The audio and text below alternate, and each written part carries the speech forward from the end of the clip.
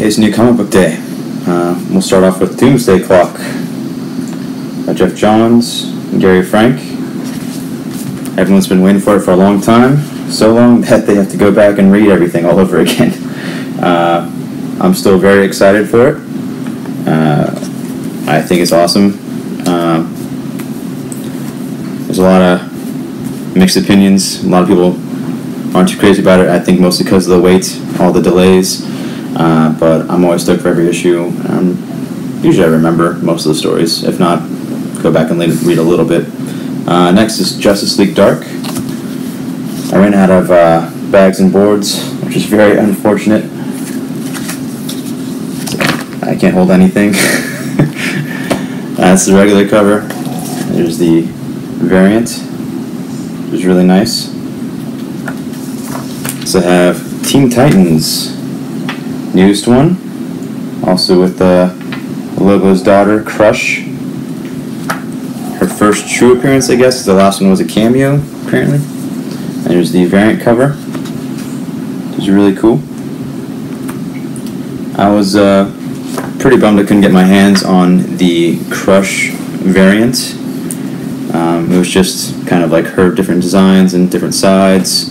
I think it was mostly all black and white also. But yeah, I tried to like order it on the Comic Hub app, and said it had one on hold, but I didn't really think it would be because I didn't think my boss, or not my boss, my local comic book store owner would have one or two. But yeah, so I asked them about it when I got there, and someone else had one. They got it. So kind of a bummer, but maybe I can hunt one down. As far as I know, last time I checked, like an hour or two on eBay, I didn't see any, so we'll see if they start popping up. Got Action Comics 1001, Brian Michael Bendis. I have not been enjoying it very much. It's been off and on. I enjoy some parts, but for the most part I don't. Here's the variant cover, which is really nice, by Mac. Dude's really cool. I like his watercolor stuff. I think he's going to be doing the Superman variants as well. So that kind of makes me want to buy them, is just for those variant covers. Here's also another variant, which I think is very nice. Super cool. We got Detective Comics variant cover, which is pretty sweet as well. Sorry if I can hold something still for a second. This lighting's kind of looks a little too bright sometimes, so sorry if I'm having trouble getting it. Wonder Woman, number 51. It's a art germ variant, I believe. Super nice. Yeah, it is. Art germ variant. Actually, that's not even a variant, it's the original cover. This is the variant, which is sick. So both are solid covers. You can't go wrong buying Wonder Woman this week. Next is Flash variant cover. It is, I believe, the prologue, the end. The last issue was the end of the Flash War, so this one's kind of like the aftermath. There's probably a lot of nothing that goes on. But the cover's sweet. Matina's awesome. We got Aquaman number 38. It's been really good. I've been really enjoying Aquaman. Apparently they're going to get a new writer soon, which I'm not too excited about. A lot of people are excited about it, but I already been enjoying Aquaman, so kind of wished it would stay the same because I enjoy it. But things change. I guess the next storyline is the Suicide Squad kind of fall or rise of Atlantis, but it should be cool. I'm going to get it. Here's the variants cover, which I think is pretty sweet. I believe, what's his name? Oh, I forgot his name. Middleton, I believe. Yep, yeah, Middleton. Usually does the Batgirl variants, and he did my favorite Catwoman Batman 50 variant, which is really cool. Here's Green Lantern's variant cover, which I think is very similar to the one last week. So similar that I had to look over my stuff, make sure I didn't have it already. But yeah, it's still pretty cool. Hellblazer 24. Finally, the last issue, I believe, of the Good Old Days storyline. It's been like 7 or 8 issues or more than that. Here's the variant cover.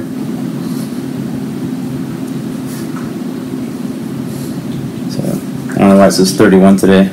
Maybe he's 31. I have no idea, but he looks really old.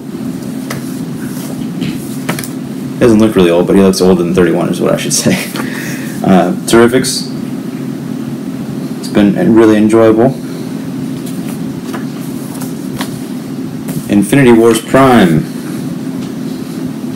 Pretty excited about this. I read the little preview from a little free thing, a little Marvel previews thing from last week, and it was really cool. It's some kind of humorous.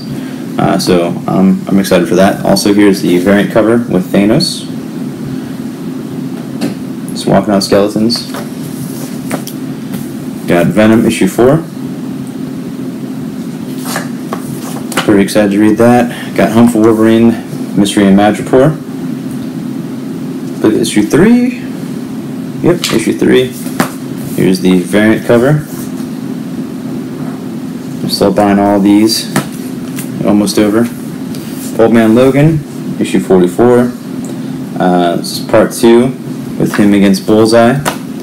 And I think it ends this issue. There could be another one coming with Bullseye, I'm not sure, but last issue was really fun. X-23 issue 2. I really enjoyed issue 1 a lot. That was a lot of fun. I thought it was a great continuation of pretty much where the Last Rider rode off. It wasn't that much of a change or that hard of a transition. That went pretty smoothly. So yeah, if you liked all new Wolverine or all new, I think it's all new Wolverine, you'll probably like X-23.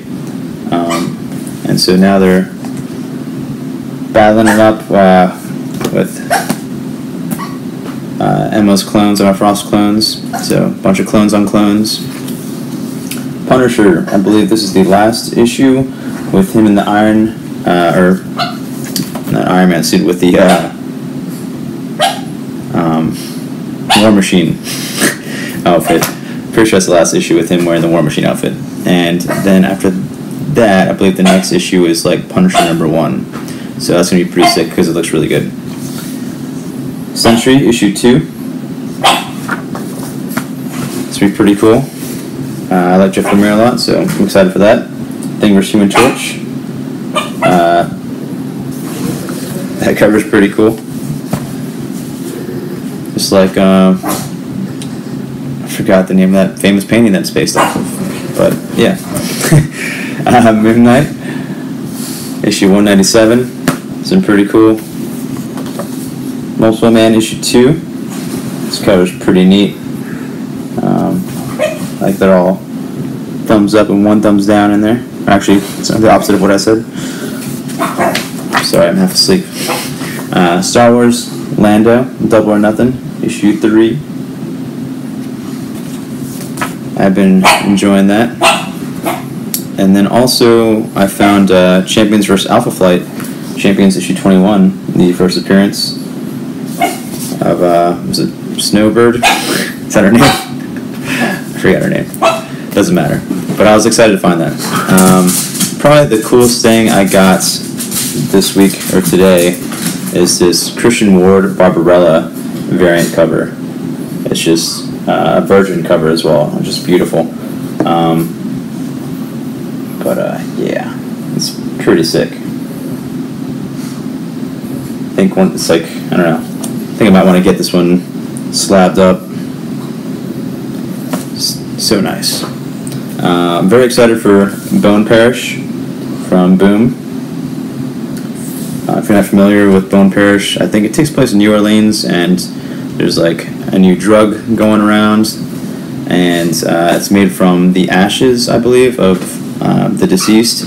So all these people that are taking the drugs start seeing like ghosts and demons or the paranormal stuff, and I think they start murdering people, and it just sounds awesome. But yeah, it's by Cullen Bunn. Super stoked for it. I've been looking forward to it for a long time, so that's probably one of the first things I read. Here's the variant cover, which is pretty cool. And then I think this one is probably my favorite. variant cover as well. Yes, it's pretty gnarly. And its back cover is kind of cool too. Do these have the same? Nope. Nope, that's the only one with the cool back cover. But yeah, I was excited to have this. I wish I could have been able to buy more than one. Also, I'm very excited for A Walk Through Hell, issue 3. I thought the last two issues were insane, so I'm very excited to see where that goes. Next is Pestilence, The Story of Satan, issue 3. Issue 2 was crazy. It just had like the devil screwing this priest dude and like just madness. It's super graphic, super bloody, and yeah, it says like for mature readers only, so don't let your kids buy this. Don't let your teenagers buy it either. Dark Horse, American Gods, My Einzel. Pretty cool. And this is the variant cover. Pretty nice as well. It's also from Mac, the dude who did the Superman and Action Comics watercolor variant covers. And then lastly I got Harbinger Wars, the pre-order edition, issue 3. And Harbinger Wars has been really good. I've been surprised. A lot better than I thought it would be. Also, in our store, they gave us this really cool, big, huge Infinity War movie poster. Like, it's gigantic. I'm not going to unfold it all because I don't want to fold it back up at this moment. But yeah, I thought that was super cool. They're just giving them away. Yeah, it's really nice. And I'm not sure if you guys picked this up last week or 2 weeks ago. Apparently, behind the scenes edition of Amazing Spider-Man #1, it was free at the counter. The sketches are awesome inside. Apparently, they're going for a good penny on eBay as well. That's what I heard. So if you see one, pick one up. And I think that's it. All right, we're done here. Bye.